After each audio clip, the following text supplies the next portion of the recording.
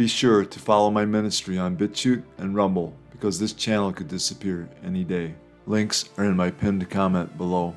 I am asking that if you can, to please help to financially support this ministry. If you feel led to pledge any amount of money, it would be extremely helpful and greatly appreciated. There is a PayPal link in the description box and in my pinned comment below. You can also donate using Cash App. My cash tag is $Watchman1963. Thank you all so much for your prayers and support. God bless. Welcome to the Watchman channel. This channel is all about world news and Bible prophecy, pointing to the soon return of our Lord and Savior, Jesus Christ. Being transgender is at odds with science and God's design, as we read in Genesis 1:26 and 27. Then God said, "Let us make man in our image, according to our likeness. Let them have dominion over the fish of the sea, over the birds of the air, and over the cattle, over all the earth, and over every creeping thing that creeps on the earth." So God created man in his own image. In the image of God he created him. Male and female he created them. Somehow, in some mysterious and wonderful way, the human male and female, in both body and spirit, are the image and likeness of God. Satan hates mankind because we are created in God's image. He is sowing confusion in the minds of our children, and he is busy in these last days devouring those who are not steadfast in the faith, as we read in 1 Peter 5:8-11.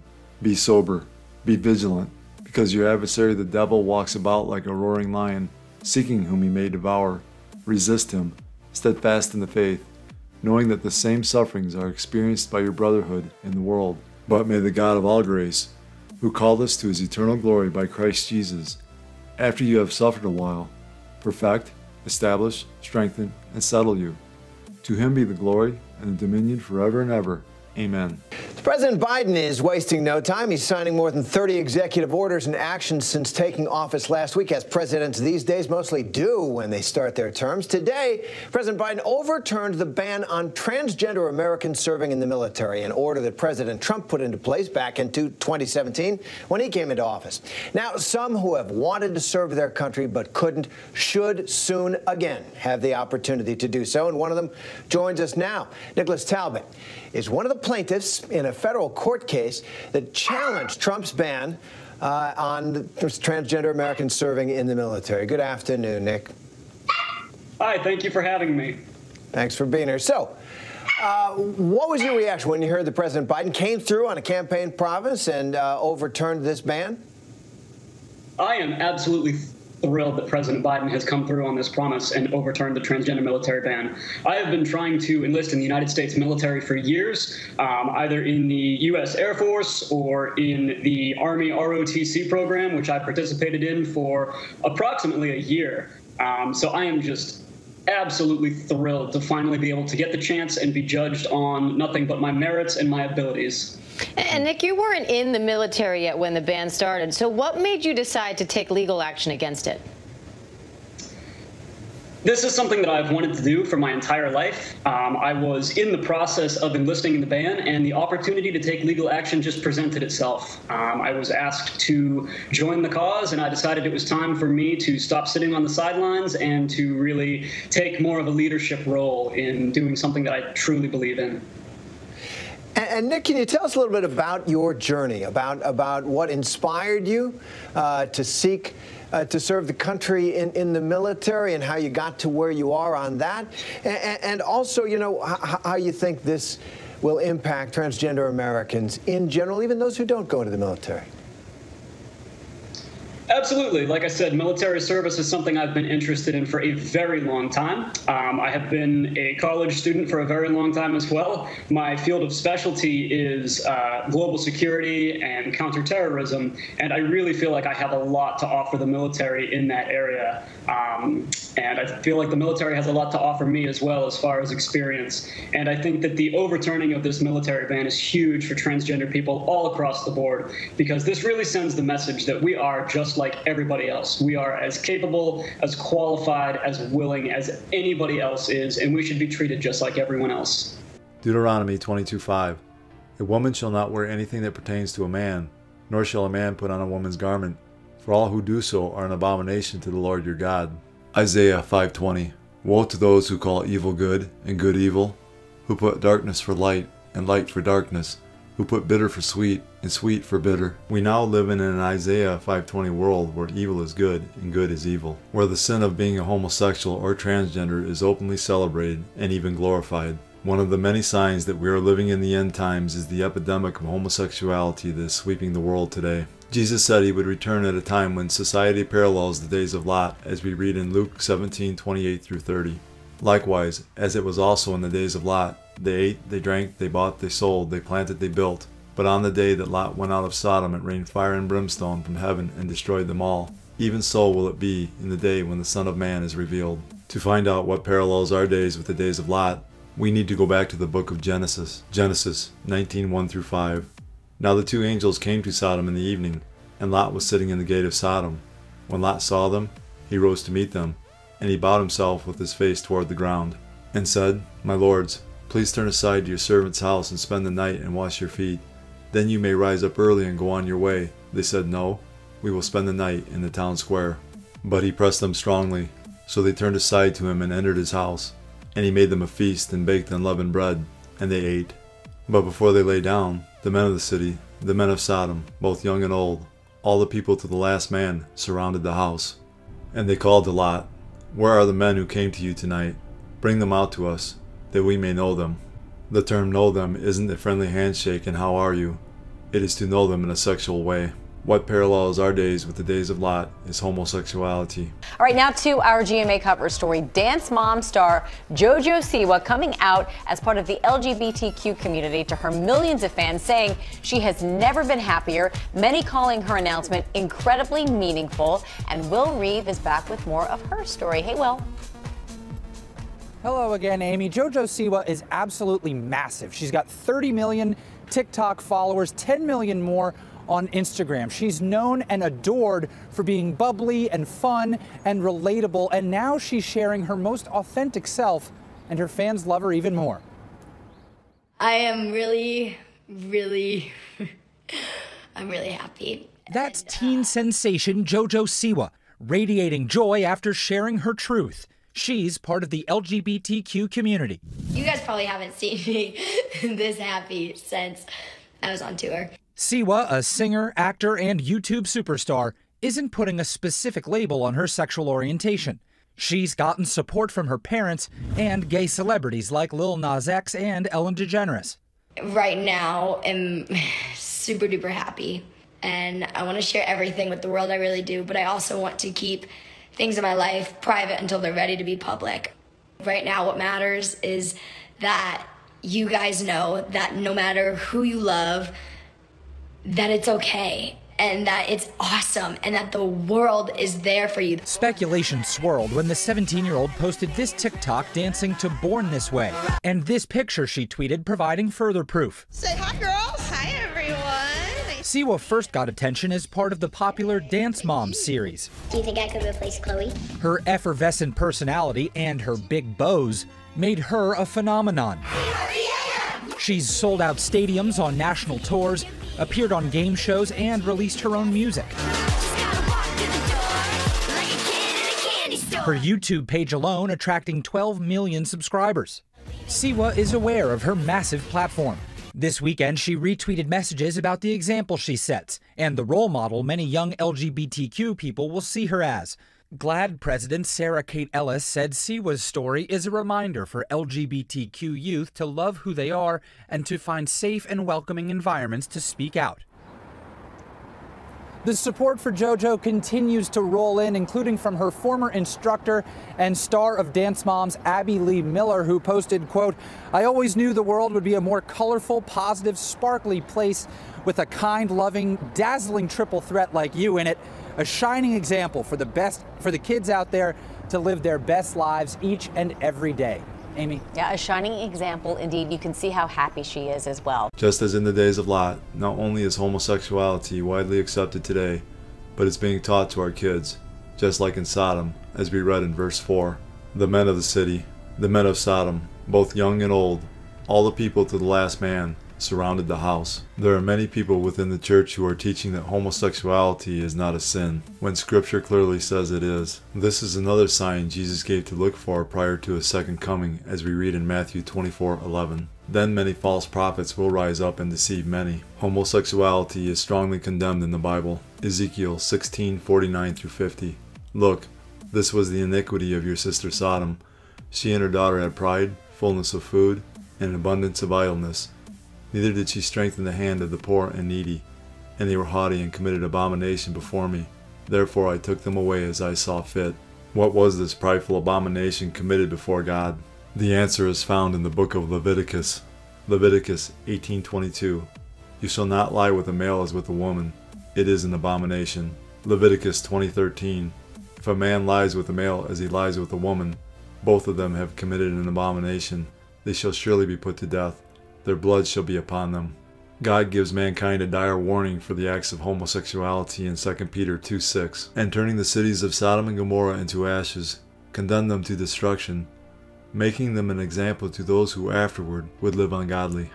God also offers forgiveness to those who are living a life of homosexuality, as we read in 1 Corinthians 6:9-11. Or do you not know that the unrighteous will not inherit the kingdom of God? Do not be deceived, neither fornicators, nor idolaters, nor adulterers, nor effeminate, nor homosexuals, nor thieves, nor the covetous, nor drunkards, nor revilers, nor swindlers will inherit the kingdom of God. And such were some of you, but you were washed, but you were sanctified, but you were justified in the name of the Lord Jesus, and by the Spirit of our God. Jesus said, as a sign of his coming and the end of the age, there would be an increase in deception, false Christs who will deceive many, wars and rumors of wars, nation against nation and kingdom against kingdom, famines, pestilences, earthquakes, Christian persecution, apostasy, false prophets, and lawlessness, causing the love of many to grow cold. Jesus said all of these signs would come like birth pains. Jesus was likening last days events to a woman in labor. As the labor progresses, the pains increase in both frequency and intensity until the baby finally comes. As we get closer to Jesus' return, all the signs he gave us as a sign of his coming and the end of the age will become more frequent and more intense. All of these signs are manifesting around the world in our time. This morning, the cleanup after a rare January tornado ripped an unforgiving path through Fultondale, Alabama. For nearly 3 miles, shredding neighborhoods in the Birmingham suburb, leaving some with just seconds to take cover.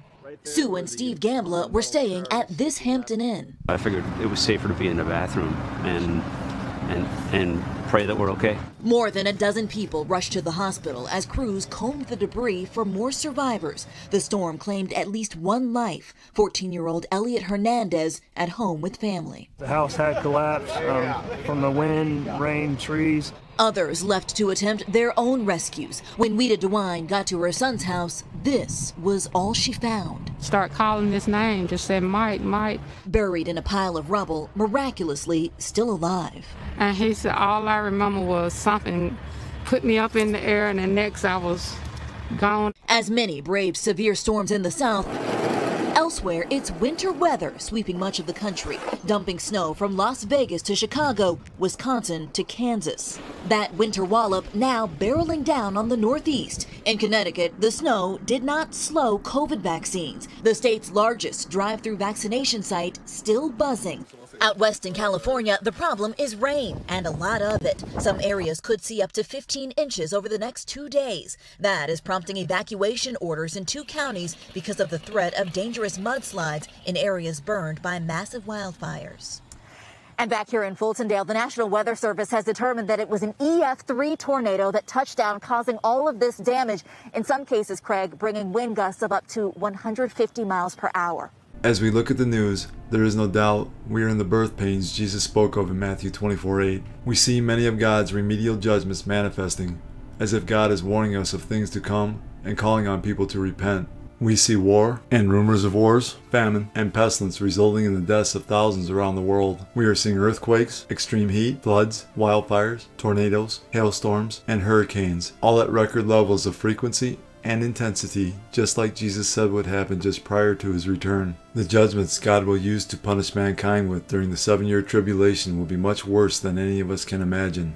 Still, this is God's grace and mercy, proving to everyone that these judgments come from him and he is still offering forgiveness of sins through his only begotten Son, Jesus Christ. If you have not accepted Jesus as your Lord and Savior, I implore you to do so today, as we are not guaranteed tomorrow. The U.S. military is expanding its forces in Saudi Arabia to counter any possible attacks by Iran, or even in the event of a war with Iran. This coming from top brass. Meantime, Iranian leaders are waiting to see if the Biden administration will rejoin the JCPOA agreement. RT's John Huddy is bringing us the latest developments there. The Pentagon reached a deal with Riyadh to use various Saudi air bases and the country's western seaports for U.S. military forces, essentially as staging areas in the event of a war with Iran.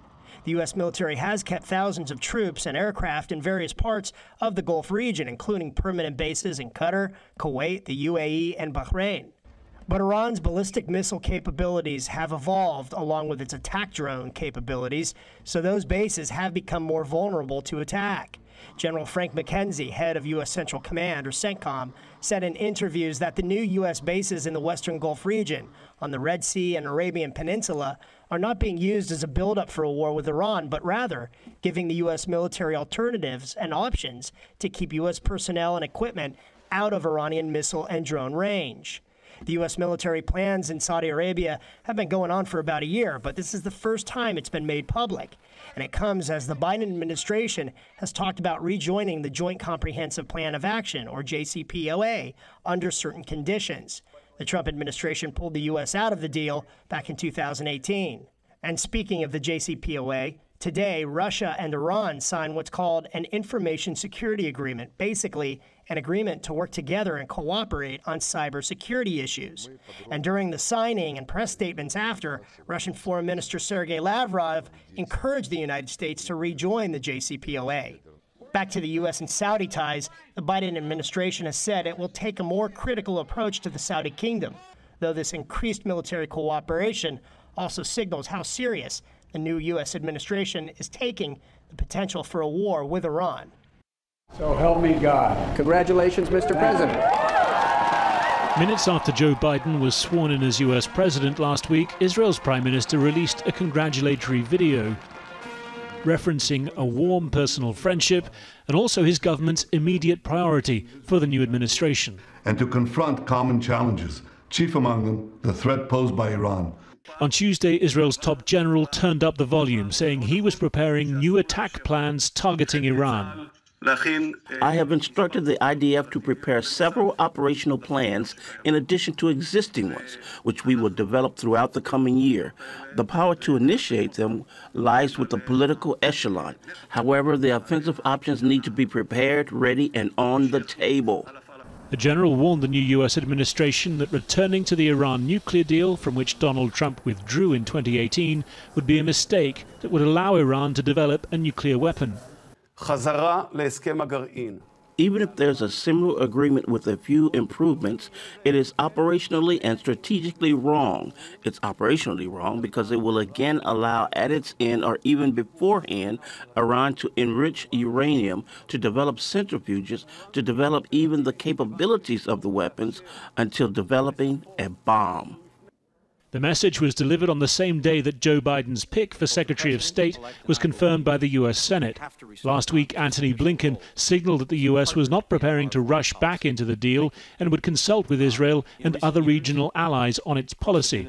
For its part, Iran says time is short for the U.S. to revive the deal known as the Joint Comprehensive Plan of Action, or JCPOA. Iran is still reeling from a series of blows inflicted during the last year of the Trump administration, including the U.S. assassination of its most revered military figure, Qasem Soleimani, and the killing of its chief nuclear scientist, Mohsen Fakhrizadeh, which Tehran attributes to Israel.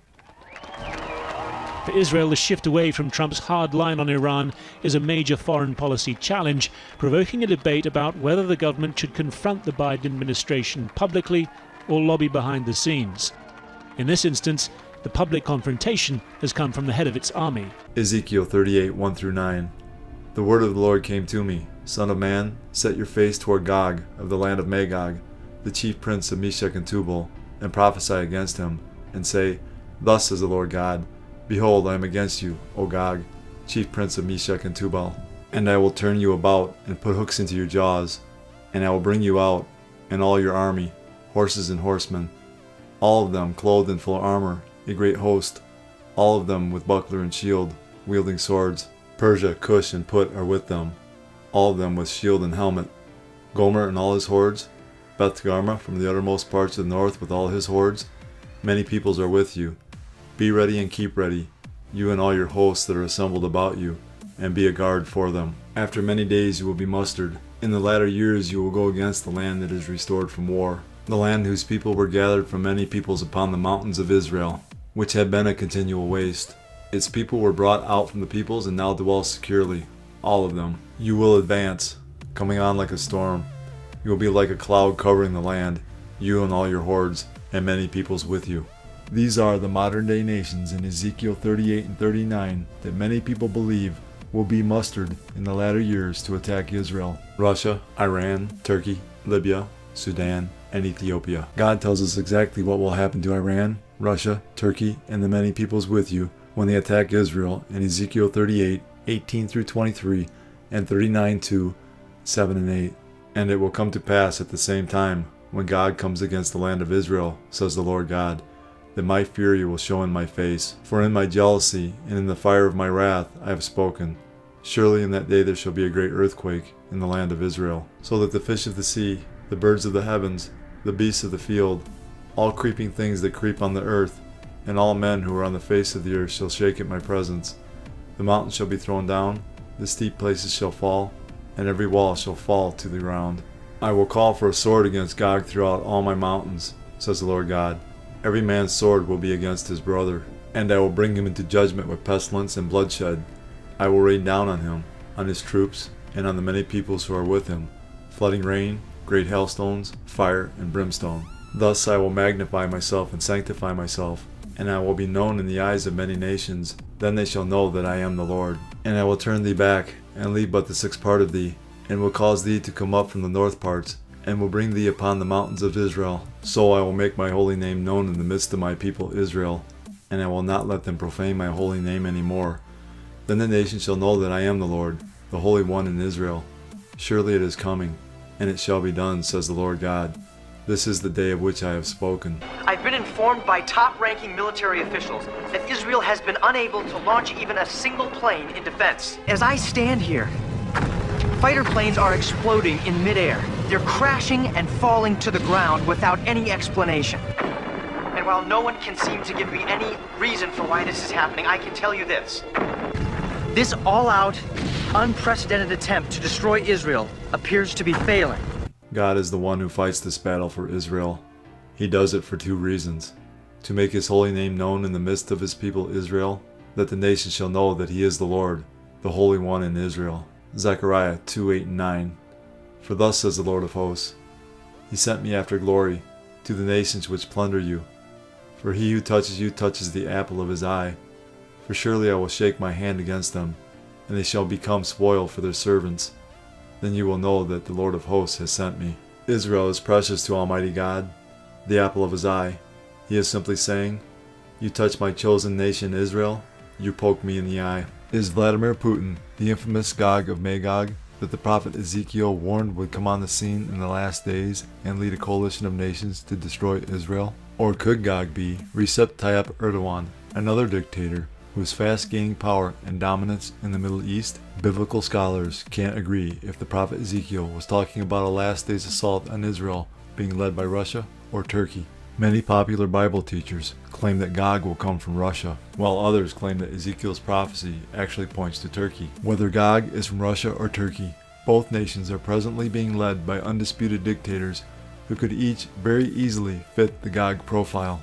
A long-forgotten prophecy that has recently been rediscovered by Bill Salus may enlighten us about the fate of Iran's current nuclear aspirations, as we read in Jeremiah 49:34-39. The word of the Lord that came to Jeremiah the prophet against Elam in the beginning of the reign of Zedekiah, king of Judah, saying, Thus says the Lord of hosts, Behold, I will break the bow of Elam, the foremost of their might. In this prophecy, Jeremiah predicts that Iran will suffer the fate of a broken bow, which might imply that the Iranian Revolutionary Guard Corps will be unable to launch scores of its missiles at its enemies. Additionally, He declares that Iran will be struck at the foremost place of its might, which today could infer an attack upon its nuclear program. One of Iran's most strategic and vulnerable nuclear targets is the Bushehr nuclear reactor, located in the heart of ancient Elam. Jeremiah continues in verses 36 and 37. Against Elam I will bring the four winds from the four quarters of heaven, and scatter them toward all those winds. There shall be no nations where the outcasts of Elam will not go. For I will cause Elam to be dismayed before their enemies, and before those who seek their life. I will bring disaster upon them, my fierce anger, says the Lord, and I will send the sword after them, until I have consumed them. Jeremiah informs that the attack upon the ancient territory of Elam will produce numerous refugees, perhaps even turning into a humanitarian crisis. Exiles will be dispersed worldwide, as if being blown about by overpowering winds. In addition to the Lord, Iran has enemies in this prophecy. Israel seeks to prevent Iran from becoming a nuclear nation. Additionally, Jeremiah says that Iran has fiercely angered the Lord, and that provokes the Lord to cause a severe disaster inside of Iran. Perhaps this alludes to a nuclear disaster caused from a strike upon Iran's Bushehr nuclear reactor. As we get closer to the rapture, the tribulation, and the second coming of Jesus Christ, the Holy Spirit will reveal to students of Bible prophecy the relevance of additional overlooked prophecies concerning the end times. Is the prophecy of Elam one of those prophecies? Stay tuned as we watch Bible prophecy unfold right before our very eyes. One day, Jesus is coming. You may be at church. You may be at work. You may be asleep. God grant that you will be ready when He makes His personal appearance. My God, what if His appearance occurs on a Sunday morning? My prophetic word to you this morning is get ready! Get ready!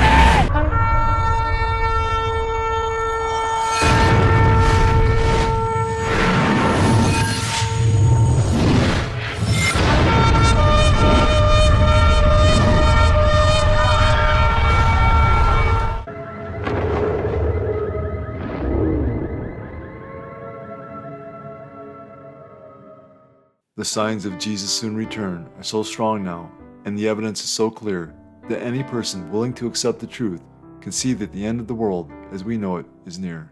For God so loved the world, that He gave His only begotten Son, that whoever believes in Him should not perish, but have everlasting life. For all have sinned, and fall short of the glory of God. But God demonstrates His own love toward us, in that while we were still sinners, Christ died for us. For the wages of sin is death, but the gift of God is eternal life in Christ Jesus our Lord, that if you confess with your mouth the Lord Jesus, and believe in your heart that God has raised Him from the dead, you will be saved. These are the ABCs of salvation. A. Admit that you're a sinner. B. Believe in your heart that Jesus Christ died for your sins, was buried, and God raised Him from the dead. C. Call upon the name of the Lord, and you will be saved. Jesus paid the price for mankind's sin. He has provided a way to spend eternity with Him and the Father. All you have to do is believe in the Lord Jesus, and you will be saved. God has already done all the work. All you must do is receive in faith the salvation God offers. Fully trust in Jesus alone as the payment for your sins. Believe in Him, and you will not perish. God is offering you salvation as a gift. All you have to do is accept it. Jesus is the only way of salvation. That being said, we must repent of our sins. While repentance is not a work that earns salvation, repentance unto salvation does result in works. It is impossible to truly and fully change your mind without that causing a change in action. In the Bible, repentance results in a change in behavior. Repentance, properly defined, is necessary for salvation. Biblical repentance is changing your mind about Jesus Christ and turning to God in faith for salvation. Turning from sin is not the definition of repentance, but it is one of the results of genuine, faith-based repentance towards the Lord Jesus Christ. Time is short. Call upon the name of Jesus today.